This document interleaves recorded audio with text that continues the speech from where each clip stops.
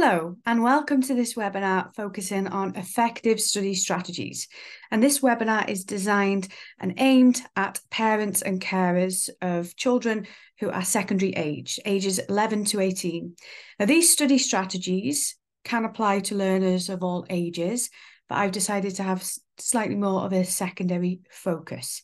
And the fact that you are here listening to this webinar about effective study strategies shows that you really do care about your child and about their education, and that you want to help them as much as you can. So they are very lucky to have you as their parents and carers. And before I begin, I will just briefly introduce myself. I'm Kate Jones. I'm an experienced teacher. My main subject is history, but I've taught other subjects, politics and geography and drama and Welsh. So that's had a very interesting career. I've also been a leader in schools. I currently am now a senior associate for evidence-based education, although currently I am on maternity leave. But I really wanted to deliver this presentation. I hope it can be helpful for parents. I'm a best-selling author. I've authored several books, as you can see, with a few more books on the way. And 4 of those books focus on retrieval practice. And that is one of the effective study strategies that I will be talking about today. And if you would like to stay in touch with me, and I hope you do, please do get in touch with me, either with some feedback or with any questions you might have. I'm on social media at katejones_teach. So the aims of the session today is, first of all, I hope that you gain an understanding of what the effective and efficient study strategies are. Now, these are strategies that teachers will be using in classrooms with students to help them learn and to make progress and to support them. These are also strategies that students can use independently at home, or that you can use with them to support their studies. It's also important to be able to recognise and identify the ineffective study strategies, because there are some strategies and techniques that are better than others. And the research supports this. My experience as a teacher supports this as well. And it's important that parents are familiar with the ineffective study strategies, so that if their child is using these strategies at home, they can then intervene and help them use their time more wisely. And the final thing is, I hope you leave this session today with some techniques and tips and ideas, things that you can use at home to support your child. But before we look at the study strategies, I'm just going to touch upon motivation. You might be very fortunate and your child might love studying and they enjoy completing homework. Some children do, and that's wonderful. But don't worry if your child doesn't and they struggle, because that's also common as well. So a good starting point, especially if your child is in an exam year, for example, they're going to do their GCSEs or their A-levels, a good question would be to start with why. Why do they want to do well? Why do they want to be successful? And this is inspired by Simon Sinek. He's a very famous author, TED Talk speaker. This is something that he talks to leaders about. What's your why? What gets you, motivated? What drives you to do well? And if your child doesn't know, again, that's okay. They can go away and think about this and reflect on this question. It might be that they want to do well in their GCSEs, so they get the grades to study the A-level courses. Or if they're at A-level, they need the grades to go to their desired choice of university. Perhaps it could be that there's a specific career they want to follow, and they need the grades to help them get to where they want to be. I can recall when I was a young child, that my dad had said to me quite openly that he didn't really enjoy his job, but he didn't feel like he had that many options. And he said, Kate, when you're older, really try and find a job that you love, because you spend a lot of time working. So if you can find something that you enjoy, then that will make your life a lot better. And that stuck with me, and that was my why. And I love teaching. That was my first book, Love to Teach. And I still love teaching. That's why I'm doing things like this webinar, so that I can hopefully help students and families and teachers and so on. So start with why, and let's take it from there. So in terms of the study strategies, not all study strategies are equal. And this is important because I've experienced students who have sat a mock exam, a trial exam, an assessment, and they have been bitterly disappointed and they're confused because they know they've revised and they studied and they've put the time in. So why didn't they do as well as they hoped? And I've also had conversations with parents where they're baffled because they say, Miss Jones, I know my child studied. I saw them revising. Why didn't they do well on the final exam? Now, there's lots of reasons for this, but one of the reasons could be the study strategies that they were using. How did they study and when did they study? And that tends to be the first question that I ask. Now, I don't have enough time today to go into depth about all the different research studies and papers. I do that in my books, I reference them. But this is an evidence-informed strategy. So the advice that I'm giving and sharing is based on a lot of very reliable and rigorous research. And if you don't believe me or trust me, you can contact me and I can point you in the right direction. I would recommend reading Strengthening the Student Toolbox by Professor John Dunlosky. Now, that was originally published in 2013 by Dunlosky and his colleagues at Kent State University, where they looked at 10 popular study strategies and students used these strategies and then completed assessments. And through their studies and their findings, they found that there were some strategies that were more effective than others, and they were able to rank them in order of effectiveness and utility. Now, even though that was in 2013, in 2021, Professor John Hattie and Gregory Donoghue published a meta-analysis. So this is where they look at different research studies and papers. And they came to the same conclusion as Dunlosky about what the effective study strategies are, what the less effective study strategies are. And it's important that teachers, students, and parents are aware of these so that we can all make sure that we are using our time wisely, whether that's in the classroom or outside of the classroom, and ultimately to help children learn. So we're going to begin with the ineffective strategies because, as I've said, I believe it's really important that parents are aware of the ineffective strategies so that they can intervene at home. If they see their child using these techniques, they can say, stop. Why don't you use this technique instead? This is better. This is more efficient. This is more effective. And the techniques that I'm about to share with you and the strategies that are described as ineffective, they may be strategies that you used and perhaps they worked for you. And actually, I'm the same. I achieved straight A's at A-level. I did very well. And I use these strategies. But I spent a huge amount of time, effort, and energy revising. It was exhausting. It was challenging. It was stressful. So, of course, any revision is better than no revision. But if I knew about these ineffective strategies versus the effective strategies, I could have used my time more wisely.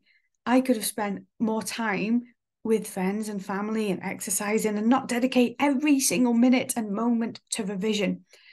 So let's tackle these before we look at the effective study strategies.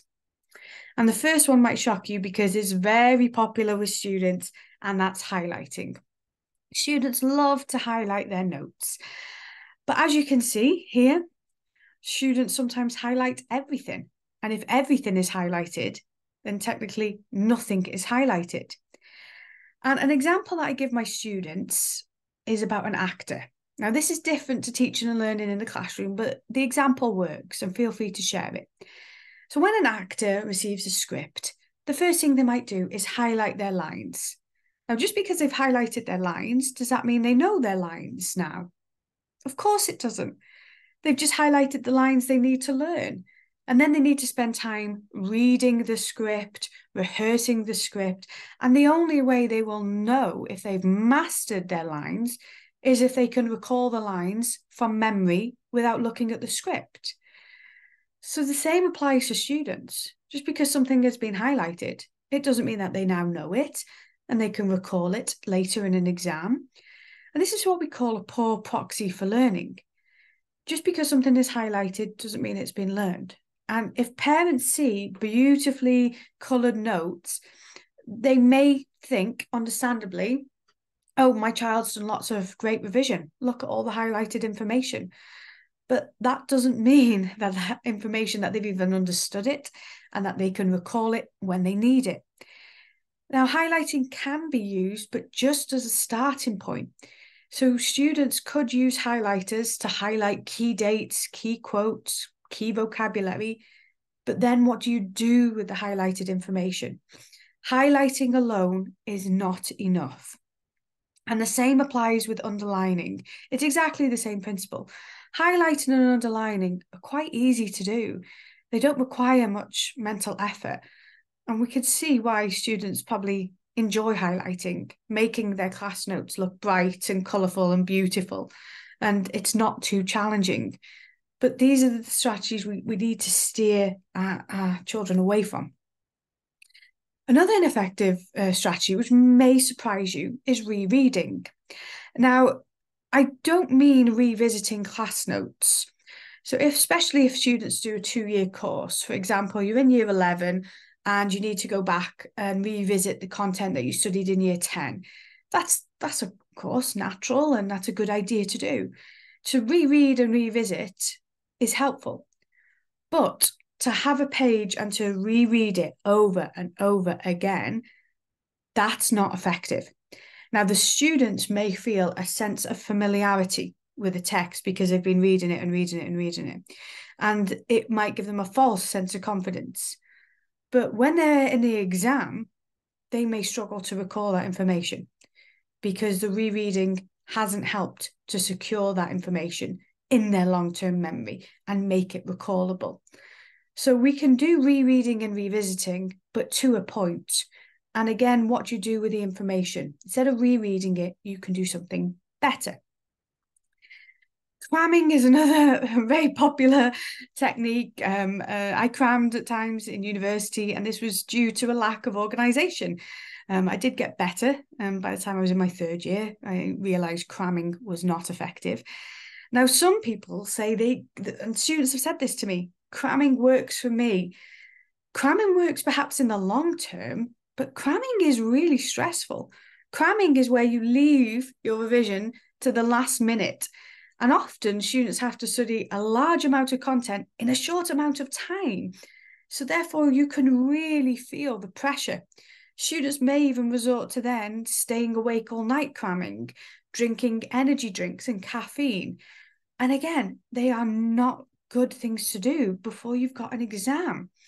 So a way to avoid cramming really is to be organised and prepared and start your revision earlier. And I will talk about that later with space practice. So there is an argument, and your child may say, well, I like highlighting, rereading, underlining, and surely at least I'm revising. But if you're going to spend 30 minutes or 60 minutes studying, surely you want to spend that time wisely using the most effective, efficient strategies. If you use these techniques, you will need to study for longer. And in terms of confidence and level of guarantee of being able to recall the information later, I wouldn't want to risk that. I would want to spend my time using an effective strategy and feel confident in the exam that I can recall the information that I need. So these are not challenging. They might be enjoyable and popular, but we do have to try and get students away from these. And that's why I also do work with primary schools, and I work with students in year 7, because I want students from as young an age as possible to develop really good study habits and routines. As a classroom teacher, when I've been trying to tell students who are 16 or 17 to not highlight and to use different techniques and strategies, it's been quite difficult because they may have got used to these techniques and they rely on them. But we've got to be resilient and keep going and keep pushing the effective study strategies. Now, something else, this is still under the category of ineffective, is a few myths that I want to bust. You may have heard of learning styles. And when I trained to be a teacher in 2009, myself and my colleagues, the trainees, we were told that we should plan our lessons to cater for the different learning styles, that children learn in different ways, and we should have different activities to suit their different styles because that will help them learn. Now, as you can imagine, from a teaching perspective, that was a nightmare. It was really difficult in terms of workload, trying to plan a kinesthetic task, a visual task, something for the auditory learners. The belief was that it would help them learn better. And that's the myth. And there is no research or evidence to support this. And it has been well and truly debunked. If you'd like to watch a video where this has been debunked, then type into YouTube learning styles and Daniel Willingham. He's a cognitive scientist who explains why this is not something that we should follow or adopt in classrooms or for studying. Students may think that they learn best in a certain way. That's not true. The grain of truth with learning styles is that you may have a preferred way of learning. And that's why I have the pizza and the apple. I prefer to eat pizzas over apples. But just because I prefer it doesn't mean it's better for me. The apple is better for me. And actually, we're all the same in terms of our diet. We might all have different preferences. We might have some different allergies. But generally speaking, the apple is the healthier option and pizza isn't. And when it comes to learning, we are not that different. The effective study strategies apply to all students of different ages, across different subjects, different abilities, and so on. So the belief that, oh, I learn best doing this, no, actually, you might like that more, doesn't mean that you learn better that way. Another myth, which is always an interesting one, and again, there's lots of research published to support this, is about multitasking, the multitasking myth. And you might think, well, I multitask. I regularly do two things at once. And let me give you an example. You might drive to work every day and listen to the radio or talk to someone in your car. I'm doing quite a lot of things. I'm driving, I'm keeping an eye on the road, I'm having a conversation. Surely that's multitasking. Well, if you drive to work every day, the same route, it's automatic to you. It's like autopilot. So therefore, you can have the conversation and you can still be aware. But if you're driving perhaps on the motorway, a brand new journey, somewhere you've never been before, and you know eventually there's an exit coming up that you have to take, then you might say to the people in the car, can you just be quiet so I can concentrate? You might turn the radio down. So when something requires cognitive processing, that's when we have to devote our full attention to it. The other thing that can happen with multitasking is rapid switch tasking, where you go from one thing to another.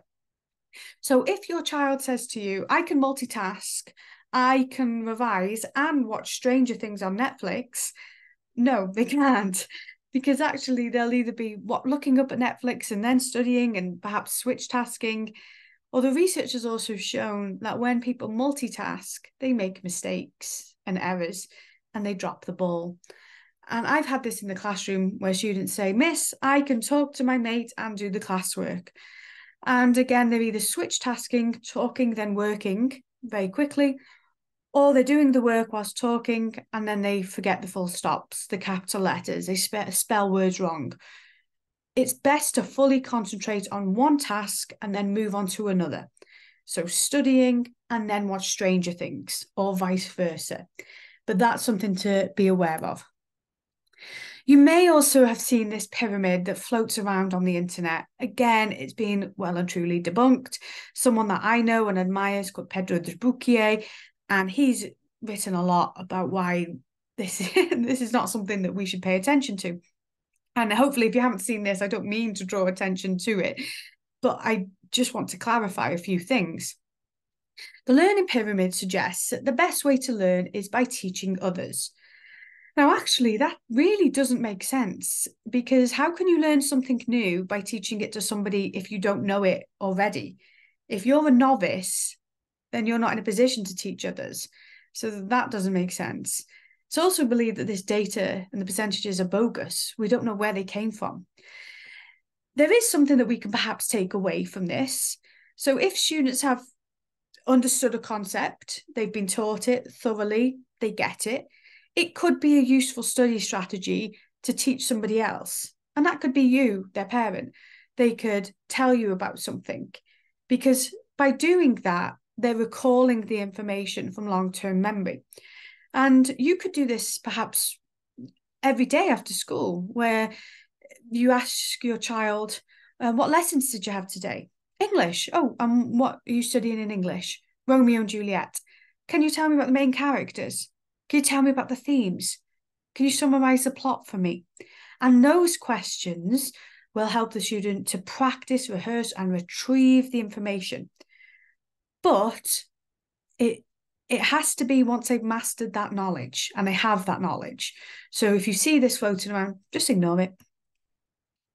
So we focus on the ineffective. Let's get onto the effective study strategies. And there's two really effective study strategies that I'm going to focus on, but there's lots of different ways that you can embrace them.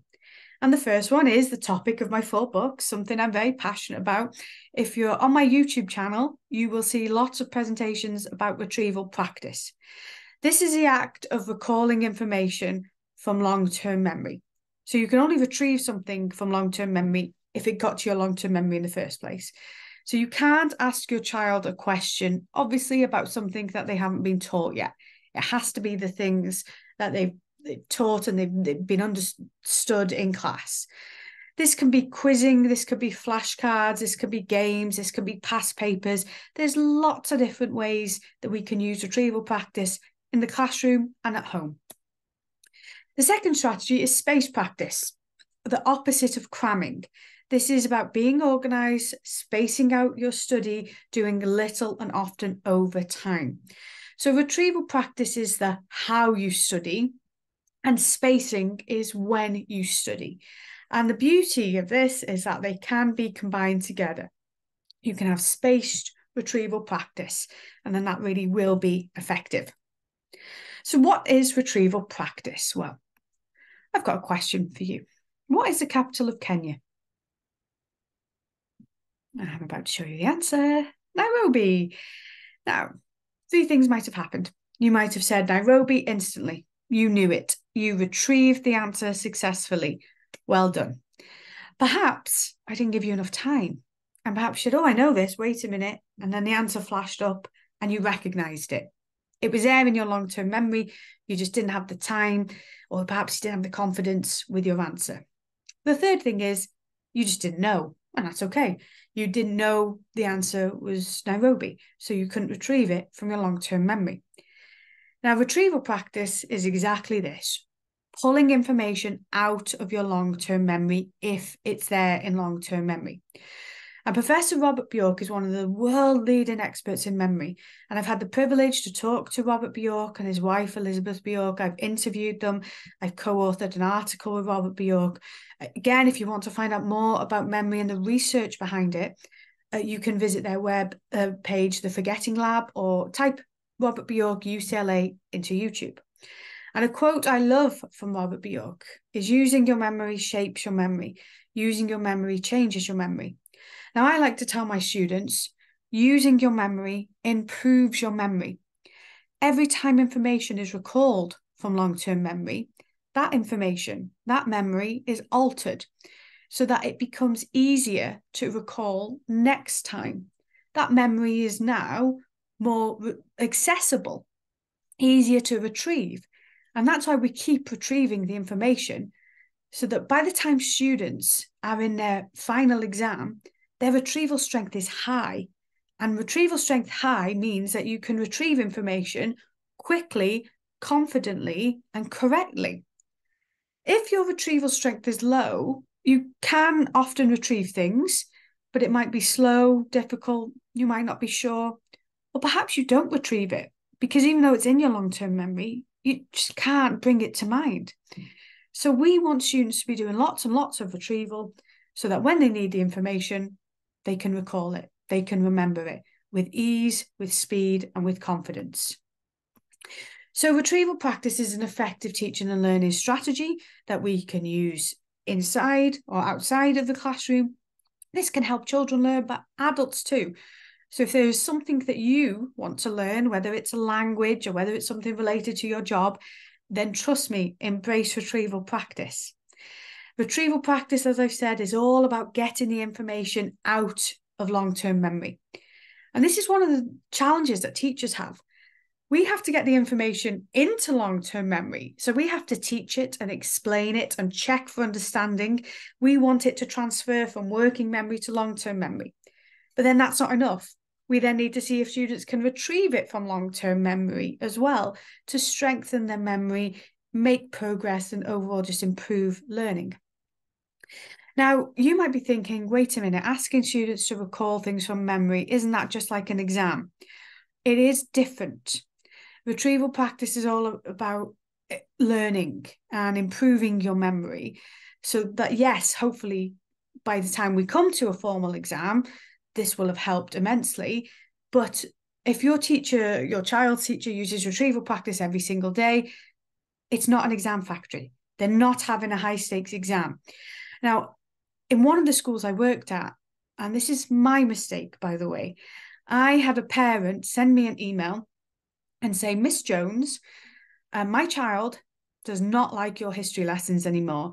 And you give them a test every lesson. And this is really causing my child a lot of stress. They come home and they say, another test in history. And their child also had learning difficulties. So again, this was really difficult. And I was really alarmed by this email. So I met with the parent and the child, and I explained to them what retrieval practice is and what it isn't. And I said, when we do these quizzes and activities, they are not exams. When you use a mini whiteboard and write your answer down, I just scan. I don't make a note of your score. I don't put all the results on a spreadsheet. It's low stakes. This is very different to high stakes. High stakes is where you do a formal exam, you get a grade, and that's it really. It's quite final. On a retrieval quiz, if you don't know, that's okay. You've shown me that there's a gap in your knowledge. So that's going to help me with my lesson planning, that I need to go over that again because a few of my students have forgotten. But you're not in trouble. It's not going on a school report. It's not an issue because forgetting is normal. It happens to everyone. Nobody is immune from forgetting. So teachers don't often record the results or send them home to parents because that would then make it high stakes and stressful. You can also, with retrieval practice, provide a hint or a cue. That might not make retrieval practice as effective, but you can do that. That's absolutely fine. And you can play games, you can have a quiz. And there's lots of people who go to quizzes for fun. It is different if you're in a group rather than as an individual, but there is something very enjoyable, satisfying, and rewarding when you can recall information correctly. It's a great feeling. I see that when my partner answers questions on University Challenge and he's really proud. And they're often really difficult questions, and he does have a sense of achievement about that. So there's lots to enjoy about retrieval practice. So what are the different types of retrieval? Well, in terms of in the classroom, the teacher might use multiple choice quizzing or short answer questions. This can be online. There's lots of great websites out there. There's Quizlet, there's Carousel Learn, Kahoot, and so on. Multiple choice tends to be the easiest type of retrieval because the answer is there for the student to select. So again, that's less stressful, something you don't often see in formal exams. Retrieval doesn't have to be written. It can be verbal recall. So that conversation that you have with your child, where they tell you about what they've been learning, that's verbal retrieval practice. It could simply be writing down from memory everything they can, answering questions or writing about a topic. We use mini whiteboards in school. Now, they are very low stakes. Students will have a dry erase board, a whiteboard, they write the answer on, hold the board up, teacher quickly scans, checks the room, and then they rub their answer off. Completely different to a formal exam where you would sit in silence in time conditions, being monitored. It's just write your answer on a whiteboard and then rub the answer off. and lots of games and activities where it's all about getting the information out of long-term memory. And there's lots of benefits. First of all, the research is very clear, and there is a research paper about the 10 benefits of the testing effect, which is retrieval practice. And the main academic benefit is that it's been shown time after time to help learners make progress, that they can then know more and remember more. And I have seen this for years, where students absolutely flourish and they grow in their confidence and they can now remember things that they couldn't remember a while back. And that's because of the retrieval practice. This is helpful for the student, the teacher, and parent. Retrieval practice does what highlighting and underlining and rereading doesn't. It shows where there are gaps in knowledge. If you can't remember something, then that's where there's a gap in your knowledge. It might be that perhaps you were absent, or you didn't really understand it, or your retrieval strength is just low. But knowing where there's a gap in your knowledge is very powerful, because then you could say, oh, right, okay, well, I've got loads of time until my exam. This is the bit I need to focus on and close this knowledge gap. So retrieval practice shows you what you know, what you can recall, and it shows you what you don't know and you need to focus on next. Again, there's research to support this, but I've seen it in my own classroom. Research has shown that regular retrieval practice can lead to an increase in student confidence and a decrease in student anxiety. So this is fantastic for their well-being and also their motivation. When students realise retrieval practice works, then they are more likely to embrace it as a strategy, and they will recognise this is what I should be spending my time on because this works. And as I've said, it can be enjoyable and fun. So how can we use retrieval practice at home? Well, ask your children questions about the content. Now, I have a stepdaughter and a stepson, as well as my 2-month-old newborn baby. And I might say, how was school? And often my stepdaughter tells me about the personal side. So, oh, I've met some new friends. This is what happened at lunchtime. And all that is really interesting because I have an interest in their life. But that's not retrieval practice in terms of the school content. So then I might say, well, what are you studying in history? Okay, well, what did you find out today? What can you tell me about that person? And that is the retrieval practice. Now, you could do that even if you're not sure. Or what you could do is go on your school website where there should be an online curriculum, which will tell you about the topics. It may have more information about the curriculum, or check the Google Classroom. You could even ask the teachers if there's quizzes that parents can use. And there might be a set of questions that parents can ask their child, and the answers are provided as well. One of the things that parents keep telling me is they lack the confidence to do this because they might not have the knowledge themselves about a certain topic. But that's okay, because again, it's your child there to teach you and you're helping them to retrieve the information. You can use the child's textbook or class books to read it and say, oh, tell me what year this happened, or tell me what this quote means. So don't let that put you off asking questions. You could ask about key vocabulary. Have you learnt any new words? Tell me what it means, and talk about it from there. Encourage your child to quiz themselves. So instead of rereading their notes, they could have their notes and they could design questions, write the answers. They wait, they then complete the quiz later, and then they check their answer sheet. If they might already have quizzes that their teachers have made them, that they've used in class, that are on the Google Classroom or online. But again, one of the key things that parents can do is intervene. If your child, first of all, if they're not studying, then you can encourage them to do something and you can point them in the right direction with retrieval practice. If they are studying, but they're highlighting and rereading, then tell them, say, I attended this webinar and I found out that highlighting and rereading are not effective. And actually, if they don't believe you, they can watch this webinar as well.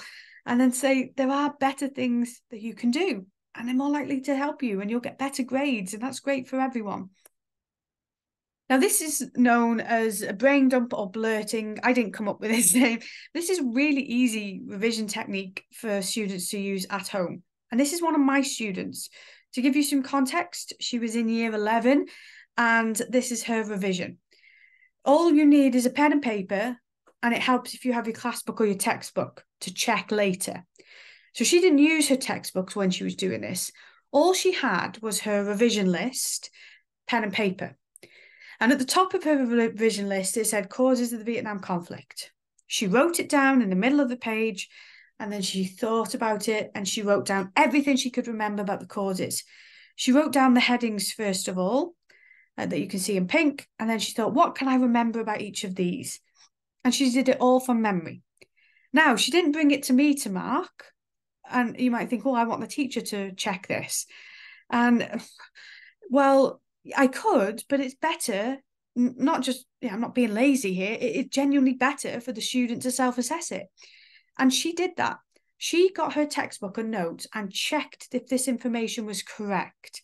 And now it's better for her because then she can see for herself what she got right and where there's any gaps in her knowledge or any mistakes she made.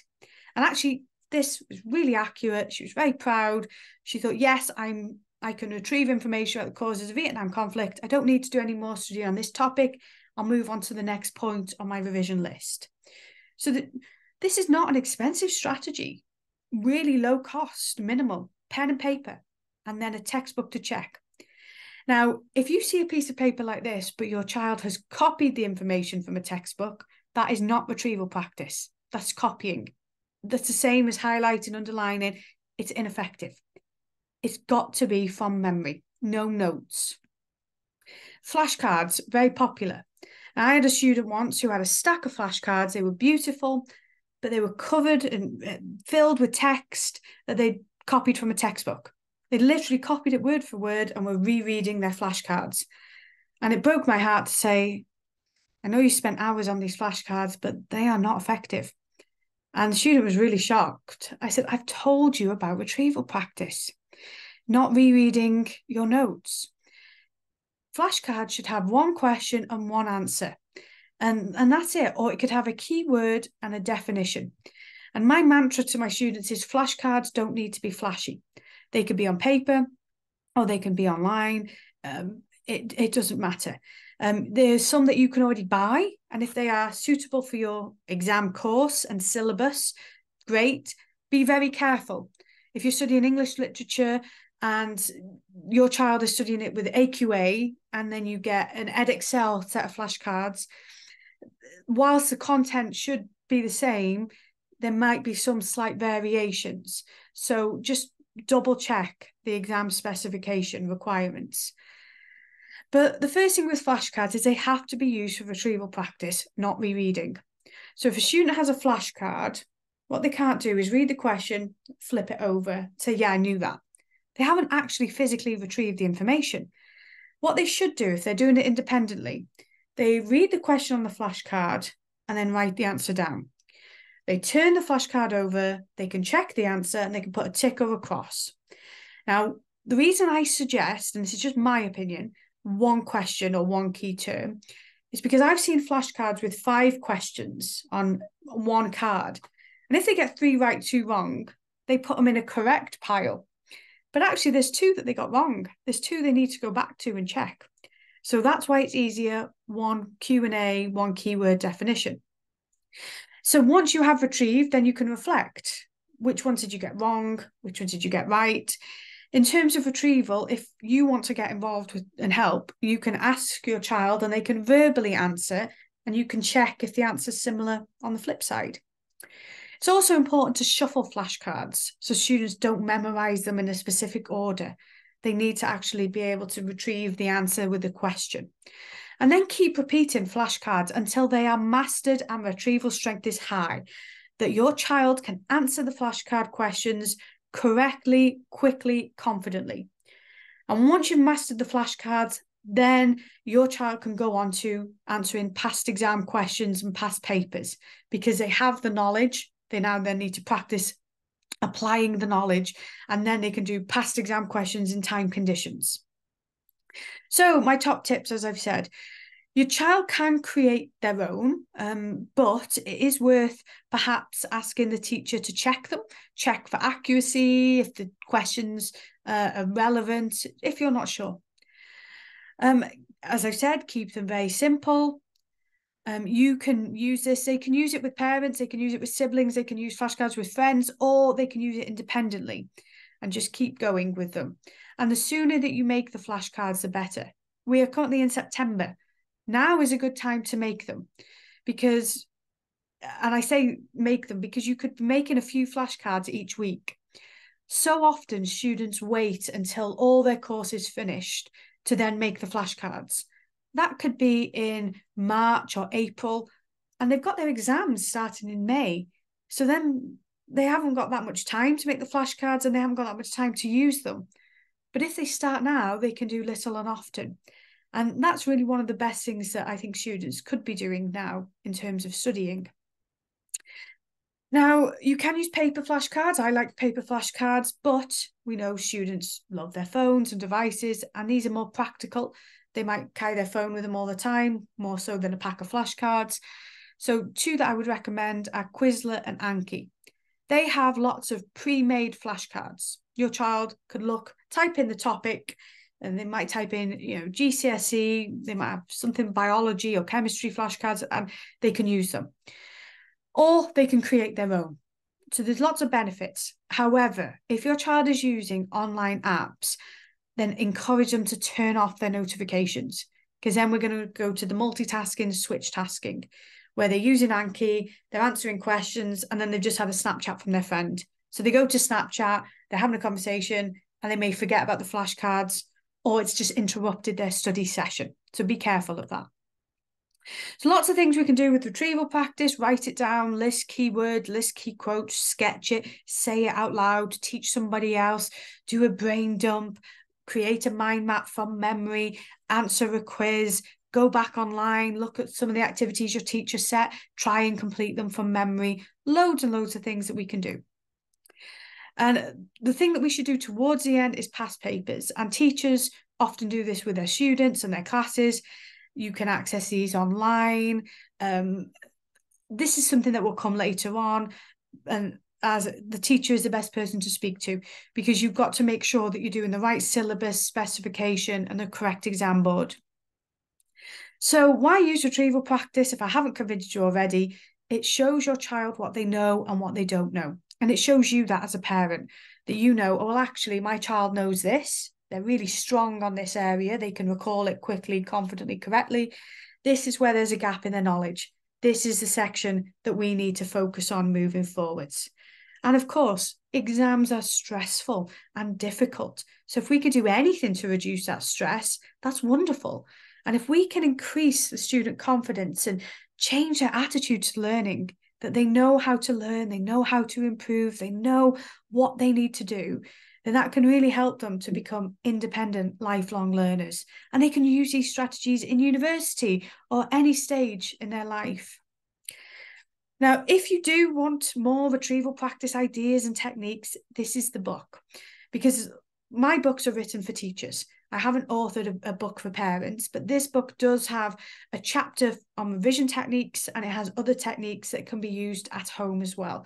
This is available at johncat.com or Amazon. Just remember the little blue book. That is the book. So now space practice. Again, a huge amount of research to support this. And if we had two students who wanted to spend 5 hours studying, and one student spent 5 hours studying on a Sunday night, okay, the other student had spent 5 hours studying that week, doing an hour a night. Now, they've both spent 5 hours revising. However, it's more likely the student who spaced out their study over the 5 nights will do better, because they've done what we call spaced practice. And we don't want students to cram retrieval, to do all the retrieval quizzing and brain dumps before the end. And imagine if you did a retrieval task the night before the exam, and then it shows you a gap in your knowledge. Well, you haven't got much time to close that gap because the exam is tomorrow. But imagine if you've been doing retrieval for months and you find that there's a gap in your knowledge and you think, oh, I was absent for that, or I didn't understand that. Well, now I've got enough time to talk to my teacher, to revisit in the book, to check myself again next week. So these two really do complement each other well. But it's not easy. We do have to support students and your children. And the best way is to study early spread it out little and often so that we can avoid cramming. And the best way to do this is to be organised. And Mark Roberts authored a book for teachers called The Boy Question. And he said that even if we tell boys that retrieval and space practice is effective, no matter how much we go on about it, some of them will still resort to cramming because they struggle with organisation. Now, this can also apply to girls as well, but there was a pattern that showed that boys struggled with organisation. So that might be something we need to help them with, or a study schedule, a reminder, have it on the calendar, tell them, say, well, actually, you haven't done any studying this week. When are you doing it? And we can, at home, keep an eye on that as well. Now, we've covered the effective strategies, just a few other pointers. If your child says to you, I study better listening to music, that like lots of people do, tell them, nope, I insist, revise in silence. Music can be great. When you're at the gym, it motivates you. You might have your running playlist. You might hear a song on the radio that makes you happy, or it makes you sad for whatever reason. But when it comes to learning, again, the research was clear. Lots of studies have been carried out looking at students who revise in silence, who revise with music and no lyrics, who revise with music and lyrics. And guess what? The groups who study in silence perform better, significantly better. So whilst music can be calming and relaxing and motivating, when they're studying, silence is golden. Phones can be used for flashcards and quizzing, but they're also a huge distraction. It's a good idea to completely have your phone away or take your child's phone off them if they'll let you, because I struggle as an adult with self-regulation. But just before a study session, tell them not to post anything or message anyone, because if they've just messaged someone, they might be waiting for their reply. If they posted something online, they might be thinking, I wonder if anyone's liked it or viewed it or commented. So they really do need to be very disciplined with their phones. It's not easy to do. We know this as adults, so we have to support them as best we can. And I've touched upon this already, but I get asked a lot, is there a difference, boys and girls and so on? And no, there's no cognitive differences. Retrieval practice works just as well for boys as it does with girls. There is research that says that boys struggle with organisation. There's also research about the confidence gap, where boys can overestimate their abilities. So they may feel they don't need to study because they believe they know it. But believing it is not the same as actually checking. And retrieval practice will show them if they know it or not. Girls can struggle with the lack of confidence, and retrieval practice should help them with their confidence. There you go. Look at what you can recall from memory. You do know this. So if they're doubting themselves. But that doesn't apply for all boys and all girls. These are just patterns. Something else, just a few other pointers. Sleep is so important. And there really is a sleep crisis with teenagers staying awake very late. Perhaps parents aren't always aware of this because they're in their bedroom, but might be on their phone or gaming. And that can have a negative impact on their concentration, attention, and memory, and their overall performance in an exam. Students really do need to eat breakfast. Please encourage them, give them a cereal bar. Again, there's research to support this, that it's way more important than we realise, especially the days of the exam. And encourage your child to exercise, even if they're not sporty, just to go for a walk. And I taught a student, and I remember her saying, oh, I've stopped playing netball because I just want to focus on my studies. And I think she thought I'd be really happy about that. And I said, no, please don't do that. She said, why, miss? I just want to devote all my time to studying. Isn't that a good thing?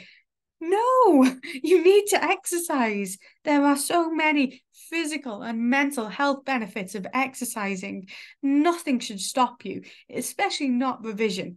So try and get these healthy diets and exercise routines that they keep doing them, that they don't put them to a halt. And I'm sure you wouldn't, but as a parent, don't stop them. Don't say, nope, you're not allowed to play football. You've got to study. You've got to actually play football and study. That's what it should be. Something else that I'm aware of that you may or may not be aware of, and that's study tubers. And I have mixed feelings about these. They are young people who are ultimately really inspiring people. They are students who tend to be about 18 or university age, and they go on YouTube and they give study tips. and they make studying cool. It's not something to be embarrassed about. You're not swotty, geeky, nerdy, and they love to study. They love their subjects. They're passionate.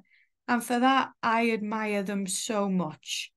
However, and your child might go on YouTube and type in study techniques tips, revision tips, and then they might see the study tubers because they have hundreds of thousands of subscribers and they are really popular. But my word of caution is to be careful. They are not trained teachers. They often haven't engaged with the research. Some of them have, and I will give them credit, but not all of them. And they don't always offer really good advice. Sometimes they do suggest cramming, and sometimes they suggest blocking, studying in heavy topics for a long period of time. And they might have the grades, but they are not the best people always to give the advice, and we do have to be careful. So if your child says, well, I watched a YouTube video and this person got full marks and this person's at this university and they said I should highlight my notes, well, they may have highlighted their notes. They probably would have used other strategies. But again, just be careful. We know highlighting is not effective unless it's your starting point, later followed by retrieval. And I created this graphic to show that actually to be successful isn't just retrieval practice and space practice. Yes, they're important, but there's other elements. And if we take any of these away, then that could have a negative impact on the overall results. So the first point is attendance. And I know that we've experienced COVID, and I'm an ambassador for a bereavement charity. So I completely understand that there will be times where children are absent from school. But 90% on a test is a great score. 90% absence is not good. 10% of learning has been lost. That is a huge amount of content that needs to be caught up on. So where possible, really try to ensure good attendance. I know parents who let their children have school days off for birthdays. Now that is not allowed. And also, why are they doing that? Saying, oh, your birthday's on Tuesday, you can have the day off, stay at home or go out. No, it's really not allowed. And if they miss time, and I'm not talking here about illness or a bereavement or another serious issue, I'm talking about other things, then that really can lead to lower results because there could be gaps in their knowledge that they never close. It could be something that's taught that day that is a question on the exam. So really try and support your school and your child with good attendance. Students need support from us as teachers, the pastoral team, the head of year, the form tutor, and of course at home. It's a difficult time. And if they don't have that support network around them, they may be anxious, and that could have a negative impact on their memory and performance. Sometimes, though, we don't know the students that need support. Sometimes it's very clear. It's very visible. They are crying. You can see the stress and anxiety. We can intervene. But there are times where teachers and parents, we miss this because the child looks like they are coping really well. So we need to just have regular check-ins, even if everything seems fine. Say, how are you? Is everything okay? And encourage them to ask for help if they need it. There was a research paper that was published in America about university students, and it showed something that the top students all had in common was that they asked for help when they needed it. They weren't shy or afraid to. They went and found their professors and asked for clarification or support. They probably had the confidence to do that, and that's something that they had in common. Now, the word mindset could be attitude, effort. As teachers, as parents, there is only so much we can do. We could be really supportive and wonderful and kind and caring. We should be all those things, but we can't sit the exams for our child, for our students. They have to put in the effort and the work, and they need to understand that.